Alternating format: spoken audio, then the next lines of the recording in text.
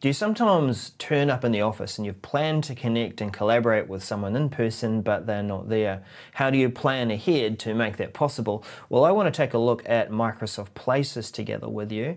And this is a feature where we can choose to indicate, what days we're planning to work in the office, remote, remote, remote. Oh, I'm in the office on a Saturday. Let's just pretend that it's Friday. It's Friday in the US right now anyway. And I can indicate that to the rest of my team, and that's my plan. And when I do that, then it's also going to indicate up here when they look at the calendar in New Outlook, or even within, right here within the calendar within Microsoft Teams, that I can see those locations that I'm planning to work. So let's get back into what is this feature? This is Microsoft Places, which is another platform, a different app and set of tools that allow organizations to manage availability, occupancy of who's in the office, meeting rooms that are available. There's a whole lot of stuff to that. But at the very basics, we can use the Places app within Outlook, on our app rail, within Microsoft Teams again, same place, and we can add that there to get a good sense of what's my plan and what are others doing as well. So it all ties in to a common tools for planning our work availability. I've found it in the app catalog, installed it already, opened it, and of course pinned it to on the app rail. It does land here in the Explore feature, which as you can see here, there are other things coming soon about how to manage more features, more occupancy, more resources. But the People tab is definitely still available, and that allows me to see across the working week that these are the people that I work with commonly are available and going to be in the office on those locations and those days. If we go over to collaborators, so I have chosen these 3 people that I want to connect with and catch up with frequently. So I'll plan my day to be in the office at the same time to collaborate. And so you could edit this, searching for people. And there are other various locations for doing this too. These are just suggestions, but we'll definitely confirm Laura and Matt. They're now starred, so that means that when we go back over to a view, we can definitely see I've confirmed these are people that I work with frequently.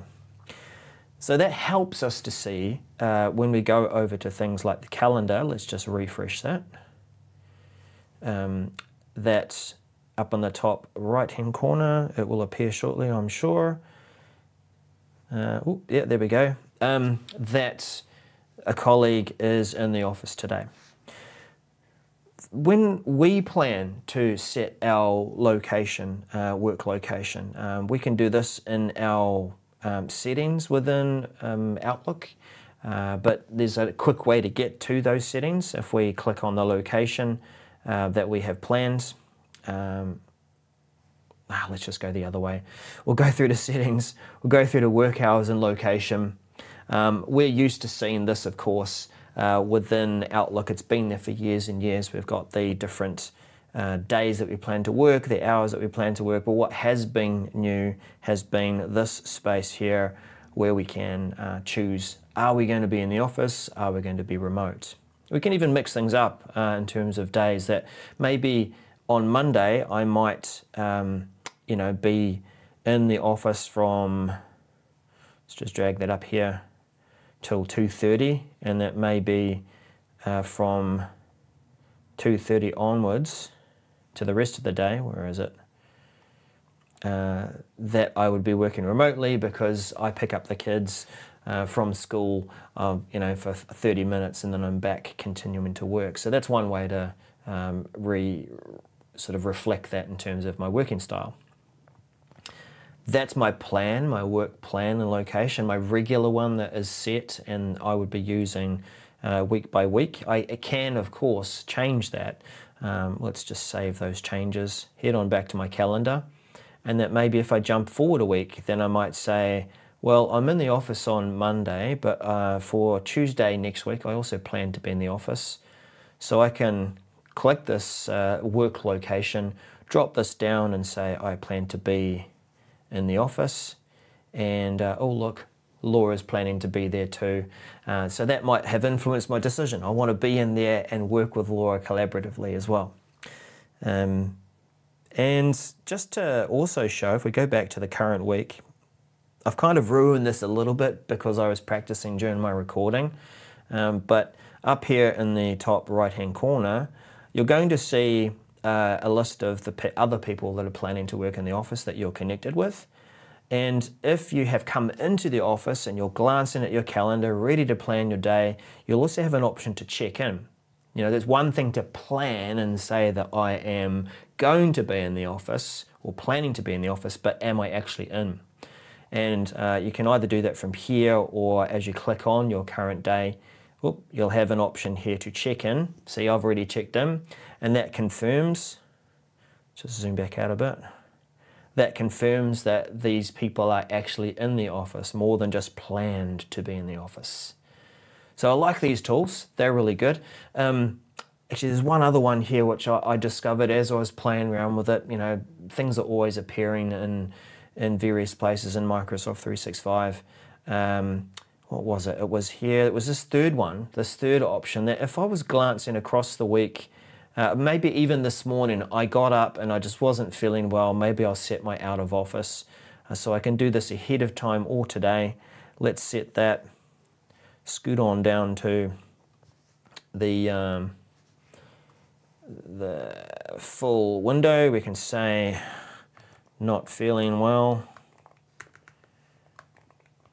back tomorrow, and save. So where does that appear? Well, it sets my day to being fully blocked and out of office. That's cool. And I've also got that sort of entry within my calendar that lets the rest of my team know that I am not feeling well. That will also require one other thing. If you want to share your details with people in your calendar, then that is certainly something you can set your permissions on your calendar. Let's just zoom in and have a look at that. Sharing permissions. I generally try and share things like my title and locations. So at a minimum, if I'm working in a place, I want to at least let people see what is it that I'm planning to do in my time slot and my time, so that people can negotiate and say, oh, actually I'd like to book some time with you there, but I see you've got a planned task. Is it okay if you shuffle it? So I like to show that sort of stuff.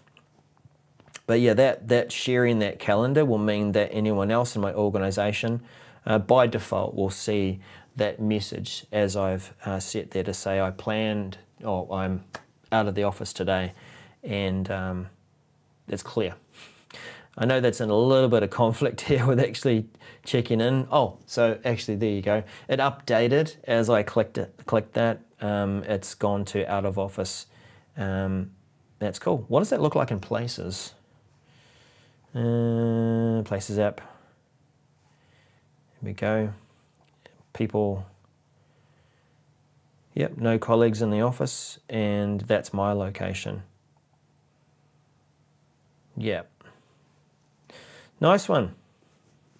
So, not a bad little feature for trying to show to your team when you plan to be in the office, and also if the rest of your team are doing it, that you can see and plan to work with them collaboratively in person.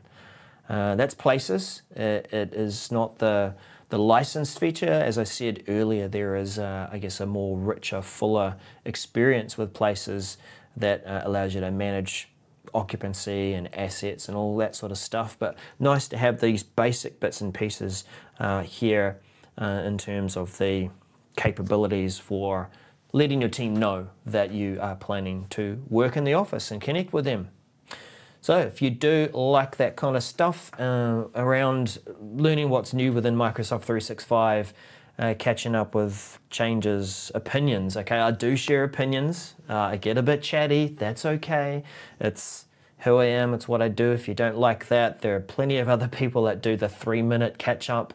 But if you do want to hear opinions and thoughts and exploring these features in a way that we can apply them to the way that we work, scenarios, then this is the Modern Work Mentor channel. So welcome. Mistakes and all, that's just to show that I'm not AI. I don't think AI is going to purposely make mistakes. I want to keep being authentic on this channel. Well, that was a long outro. That's enough. We'll catch you again. Bye for now.